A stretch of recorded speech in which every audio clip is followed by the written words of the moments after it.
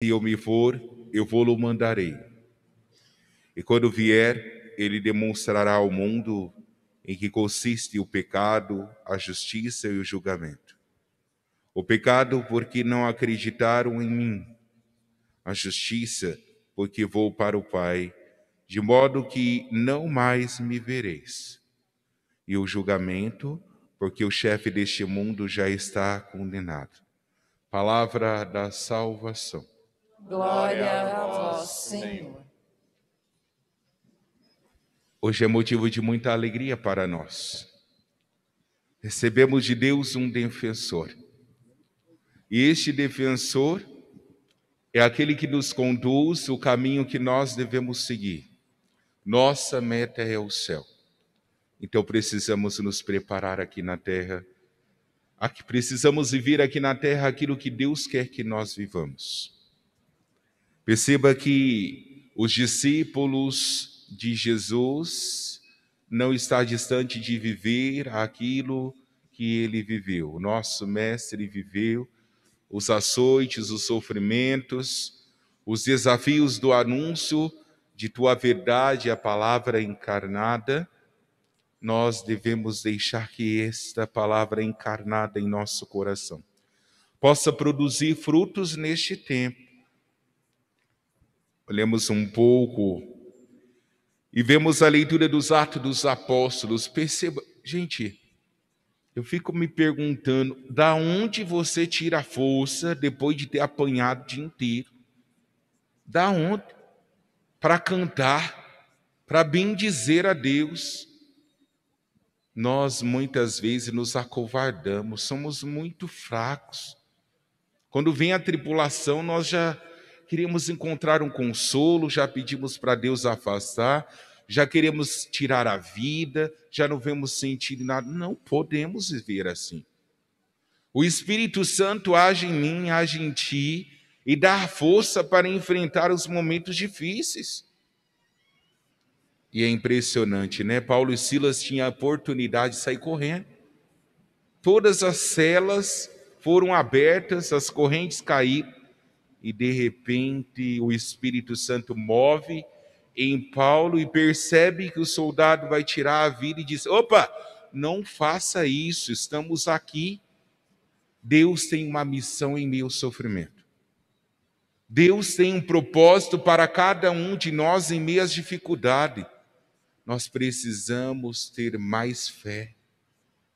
Precisamos pedir essa fé, não só em palavras. A cada Santa Missa nós dizemos: Senhor, eu creio, mas aumentai a minha fé. Não pode ser da boca para fora.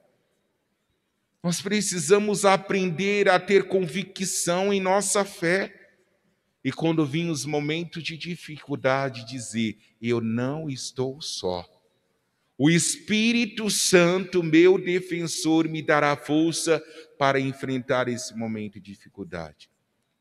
Então nós precisamos aprender a tomar consciência de nossos pecados e mudar. Perceba que o Evangelho nos coloca 3 colocações. Olha, o Espírito Santo é claro para nós. Primeiro, a questão do pecado. Depois do julgamento e depois da justiça.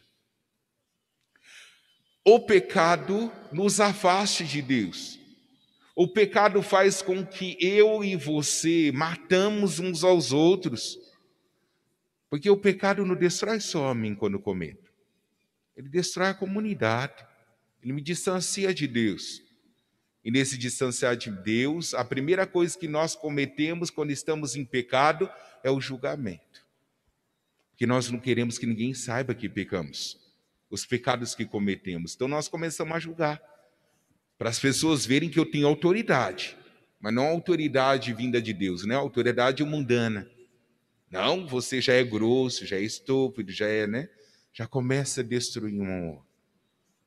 E aí depois, então, nós começamos a ser o juiz, né?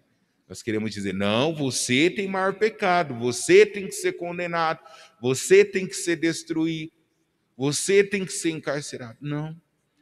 Mas o Espírito Santo que age em nós, dado por Cristo, enviado por Deus, nós então encontramos força para agir segundo a vontade de Deus, amando, tendo compaixão, perdoando, trazendo as pessoas para próximo de Deus. É isso que Deus nos convida a viver. Perceba que quando nós não estamos abertos ao Espírito, a primeira coisa que pulsa no nosso coração e na nossa cabeça, nos nossos ouvidos é: esse padre, essa pessoa que anda muito na igreja, eu não quero saber. Ah, não, essas coisas, para quê? Abandonar os pecados, para que abandonar? As mentirinhas, por que abandonar as mentirinhas? É tão gostoso mentir. O mal que já foi destruído, já está condenado, já está precipitado ao inferno. Já.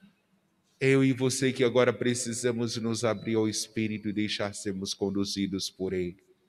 Ao projeto do Pai, trazer para o reino de Deus aqueles que ainda não conhecem, os ateus, os hereges, os apóstatas, trazer para Deus, precisam reconhecer que Deus é Deus e que Ele nos salvou. E nós que já dizemos acreditar e ter fé, abandonarmos os maus hábitos, os vícios, deixar de lado aquilo que nos impede de aproximar cada vez mais de Deus. Perceba que nós nos desesperamos muito fáceis. Padre, o senhor fala assim porque as dificuldades não acontecem na sua vida. Vem conhecer um pouquinho. Nós só conseguimos enfrentar as coisas em Deus. E o sentido da nossa vida, o significado de nossa vida só tem sentido em Deus. Longe de Deus não somos nada e não conseguimos e não conquistamos nada. Deixemos que esse Espírito Santo, nosso defensor, seja o nosso juiz. Não vamos ser os juízes das pessoas, condenar as pessoas. Vamos ser aqueles propagadores do amor, da misericórdia, da vivência dos mandamentos. Mas para ser um homem segundo o Espírito, uma mulher segundo o Espírito, é preciso estar aberto ao perdão, à reconciliação e ao amor. Nós somos chamados a isso. Nós somos convidados a isso. A uma vida nova em Cristo, renovada, transformada, guiada segundo o Espírito. Não vamos nos afastar de Deus para não sermos condenados.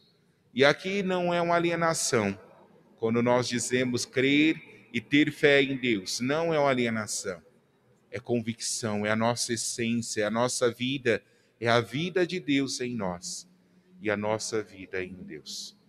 Deixemos sermos guiados pelo Espírito Santo de Deus nesse dia e possamos ser aqueles que arrependam-se dos pecados, deixe os julgamentos de lado e deixe que Cristo, Deus, seja o nosso juiz e o Espírito Santo nos mova segundo a vontade de Deus.